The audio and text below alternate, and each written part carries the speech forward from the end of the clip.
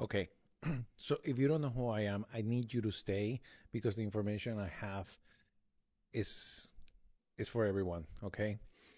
There's no hashtags, no nothing here. I'm just letting this message go through whoever needs to hear it, okay?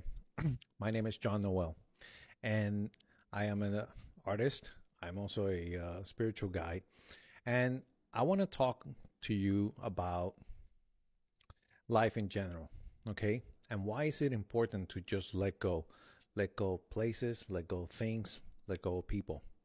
Because I have been going through my own transformation um, every day. And the one thing that I have discovered is that when you learn how to let go, you set yourself up for success. It doesn't matter who it is, it doesn't matter what you've gone through, what you've experienced. I am in the middle of a divorce that's taking too long, and I'm still here. I'm still happy.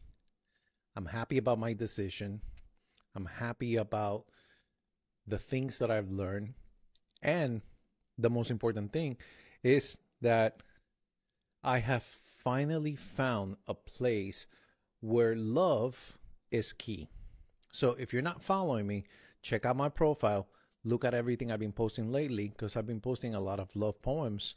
And it's really important for you when you get to that place of love. It's not, look, it's not about the attachment to love. Love is eternal. That's who we are. Love is inexplicable. But the true essence of who we are is pure unconditional love. And holding on to things, holding on to people, holding on to um, experiences, it's what makes our mind just go a little bit nuts. Let go of the experiences. I have let go of a lot of things in my life, and I'm happy. I'm even, look, let me tell you this. I'm even, the poems that I'm writing because I have a source of inspiration. I have somebody that I've met who's the most incredible person I have ever met in my life. The way she listens to me, the way she talks to me, the way she looks at me, she's incredible. But we're not together. I'm not crying. I'm not all bent out of shape. I just let go. I take the parts of love that are beneficial for me and I transmute them to more love, to be in love, to be in a position of love. Look, we might never get together. Who knows? We might not. Am I gonna cry about it? No, because it's about letting go. I let go. If it comes back to me, then it was meant to be. My divorce. I have gone through an incredible amount of pain experiencing the divorce with my soon to be ex wife. Do I hate her? No, because I found a place where I can finally forgive her for everything that's been said about me, that's been done to me, everything.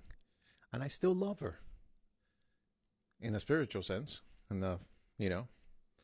Now, let me get something very clear is that just loving people does not mean that you let people walk all over you. No, you set up boundaries. You set up boundaries. These are my boundaries. And if you cross them in a very loving way, I'm going to show you how to get back on your side. Because that's what love does. Love creates boundary. Love brings you peace. Love brings you a state of maturity. And love helps you heal so you can open your heart to other people who are out there. There's somebody that's going to come into your life who's going to look at you, and they're going to value you for who you are, for what you stand for, and they're just going to adore you. And that's just how it works. But you have to be in that place. You have to be in that place of love in order to be able to connect with somebody like that. Because if you don't love yourself, if you don't set up the boundaries, if you don't really understand who you are, how do you expect somebody else to reciprocate that? If you don't know who you are, how are they gonna know? So keep that in mind. Look, sometimes even close friends, sometimes you just gotta let them go, because you are in a journey where you hold hands with whoever it is, and it gets to a point that you have to continue on your journey, and they have to continue on theirs. And become a witness. Become the person who just says, I see that you need to go that way, but I have to go this way. It was so nice walking with you to this point. That's what love does. And when you start understanding that each and every single person has a particular destiny, a particular journey, that we all have free will, then you understand that sometimes certain people cannot come along to our journey. Some do, some don't. A lot of them don't. So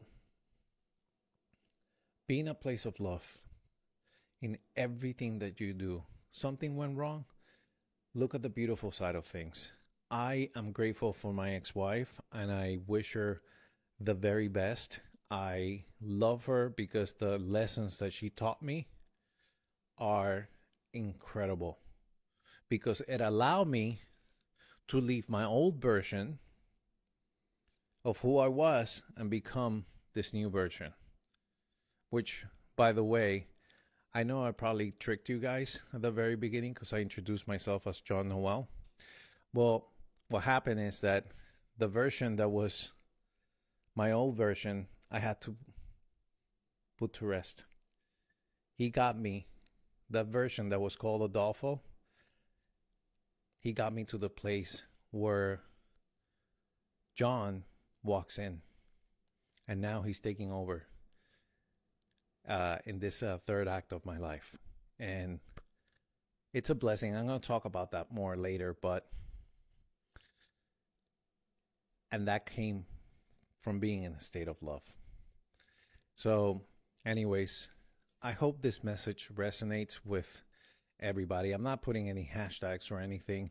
I'm just going to let it be, and hopefully it gets to the people that need to hear this, because I understand it's a long video, but look at what you are going through and ask yourself, how can I change my perspective and switch it to one that comes from love, that comes from a place where, hey, this is only a journey.